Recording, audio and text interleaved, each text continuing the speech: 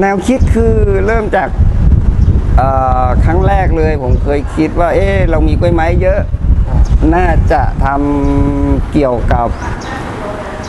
เหลืองจันทร์บานในเมืองขลุงแต่บังเอิญพี่ชายเสียขึ้นมาเรามีกล้วยไม้อยู่แล้ว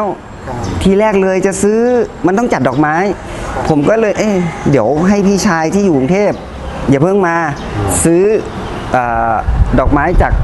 ปากคลองตลาดมาดีกว่าไหมมันน่าจะถูกกว่าขับไปหรือจะเอาของจริงเลยต้นไม้กล้วยไม้จริงๆมาจัดก็ขับต่อไปอีก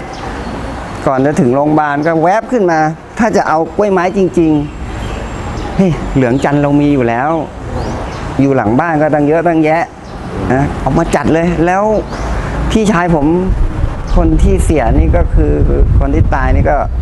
เป็นคนที่รักกล้วยไม้เหลืองจันทร์มากชอบมากคือประเภทว่าเขาเรียกอะไรทำลูกกรงขังไว้เลยกันขโมยแล้วก็ใส่กุญแจอะไรประมาณนี้ครับแล้วก็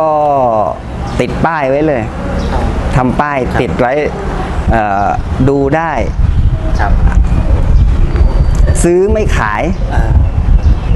ขอไม่ให้ดูได้ซื้อไม่ให้ขอไม่ขายค